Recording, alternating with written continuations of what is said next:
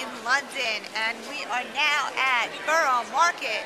We just, Derek and Brian just tasted some pig legs and calf legs, cured beef and all this weird stuff. And then we saw duck eggs and regular eggs and quail eggs. I'm wondering what makes the difference between them and if there is a difference between them. And we also had the most incredible cheese sandwiches. They were so good. They were just delicious.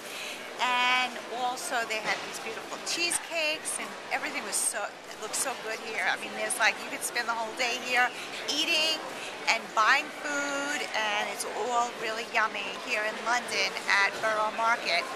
We also walked across Tower Bridge, and the bridge was up, and we had to wait for a while, and we got smushed in between a lot of people. But otherwise, we had a really good time, and it's just great to be here. And by the way, come here, Zoe. Zoe, say hello to everybody. This is Zoe.